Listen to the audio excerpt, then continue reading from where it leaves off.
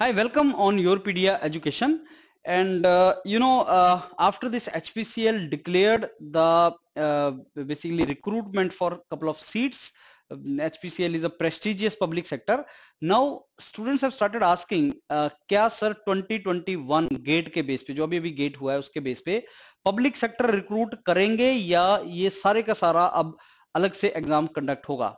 So see what I think, मैं अपना view दे सकता हूँ. What I think is like अब एक ट्रेंड स्टार्ट हुआ है. The trend in which public sectors have started going away from gate. There is a trend has started. That is what all I can say you. मैंने आपको पहले ही बताया था कि there is a discussion going on in these IITs conduct the gate exam and IITs are not very happy के gate के through public sectors recruitment हो. IITs are not very happy. उसका रीजन है कि तुम IIT ज्वाइन कर लेते हो और उसके बाद पब्लिक सेक्टर के लिए जॉब छोड़ देते हो. Not only IIT, even nitty में भी स्टूडेंट्स ज्वाइन करते हैं और जैसे पब्लिक सेक्टर में उनका होता है वो छोड़ के चले जाते हैं.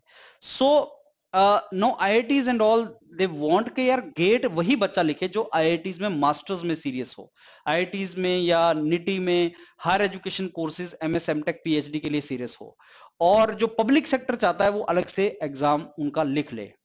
पब्लिक सेक्टर को भी गेट से एक इशू ये है कि गेट का जो लेवल है, जो गेट का एग्जाम डिजाइन किया है IITs ने, that is more basically towards the academics and research oriented domains. In depth question पूछे जाएंगे, कंसेप्चुअल क्वेश्चन पूछे जाएंगे.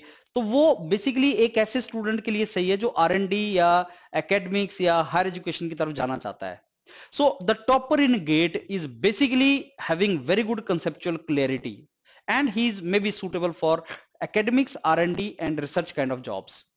लेकिन जो पब्लिक सेक्टर है वो उनको वैसी रिक्वायरमेंट नहीं है. Public sector do not have that requirement. So they want the people who know the things and then certain other things they should also know which is not the part of gate. Like project के बारे में उनको कुछ पता हो, management के बारे में उनको कुछ पता हो, एथिक्स के बारे में कुछ उनको पता हो. सो वो चीजें भी उनको नॉलेज हो. एंड तुम भी जानते हो कि गेट में रीजनिंग एप्टीट्यूड नेग्लेक्टेड पार्ट है.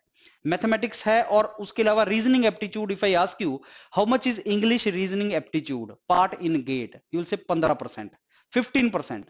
But PSUs want that people should come with good verbal skills, good communication skills, good reasoning aptitude, good intellectual capabilities and logical reasoning वो भी हो. इसलिए public sector wants to recruit people on the basis of their technical knowledge and reasoning aptitude knowledge because that is what is required in public sector. So they want to design their paper in that way.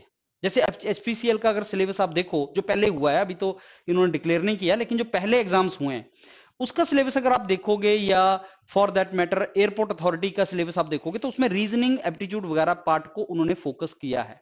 That is also significant part there. English etcetera जो gate में neglected है, जो public sector में required है.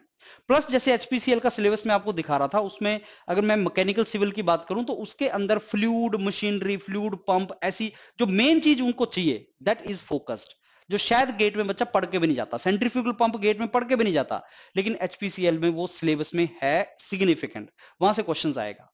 So this is the reason के अब ये public sector भी खुश हैं अलग होकर एग्जाम कंडक्ट करवाने में. एक और एडवांटेज कि पब्लिक सेक्टर एग्जाम कभी भी कंडक्ट करवा सकते हैं पूरा साल.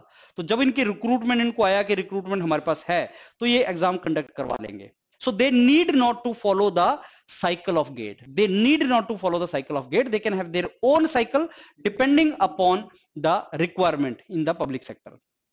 अब एक very important point I want to tell you. Do not let privatization, disinvestment stuff enter in your mind. Public sector अगर प्राइवेट हो भी गया तो रन तो करना ही पड़ेगा ना, बंद थोड़ी हो रहा है. Privatisation does not mean close हो गई कंपनी. कंपनी तो चलानी ही है ना, कंपनी तो चलेगी. HPCL, ONGC, NTPC, BHEL इतनी बड़ी बड़ी कंपनीज हैं, प्रॉफिट मेकिंग कंपनीज हैं, इनको चलना तो है ही. अगर आज मैं तुमसे पूछूं तुम टाटा में जॉब करना चाहोगे तो बोलोगे हाँ, गूगल में हाँ, माइक्रोसॉफ्ट में हाँ. तो जब ये प्राइवेट हो जाएंगी कंपनीज तो इनमें क्यों नहीं जॉब करना चाहेंगे?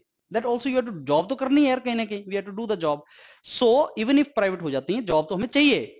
सो ये आपको बेसिकली डिसहर्टन नहीं होना है कि प्राइवेटाइजेशन की बात चल रही है. पहले तो हो नहीं गई है प्राइवेटाइज, लेकिन हो भी जाएंगे तो यार जॉब तो हमें करना ही है. That is the number 1 point. So we have to enter into that.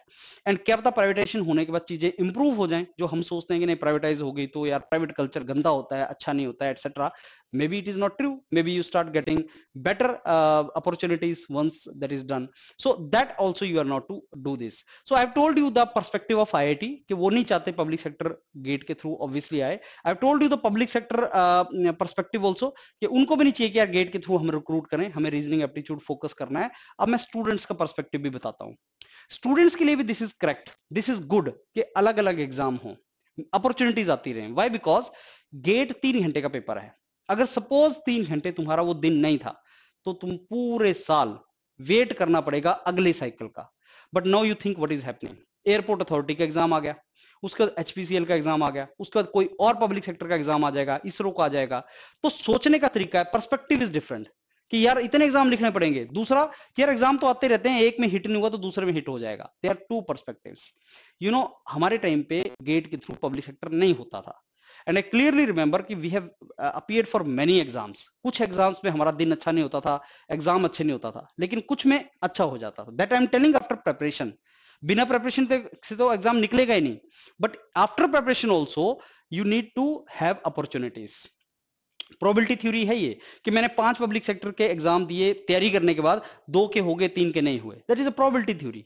But अभी क्या हो रहा है, एक ही एग्जाम है गेट का और अगर वो हिट नहीं हुआ then I may not get opportunity. So from student perspective also it is a good thing, not a bad thing. So keep preparing. So I have already uploaded a video where I am told you कि gate की preparation and public sector की preparation is different. And now I am telling you कि it is good, many more are to come. So be mentally prepare. अपनी तैयारी करते रहें, आप अच्छे तरीके से प्रिपरेशन करें so that whenever you get opportunity you will convert that and you will get into the job. And don't let privatization, disinvestment enter in your mind. Job हमें करनी है, we have to get into that, we have to put effort and get good career. Hope I made my point clear to you and just stick with your preparation. Thank you.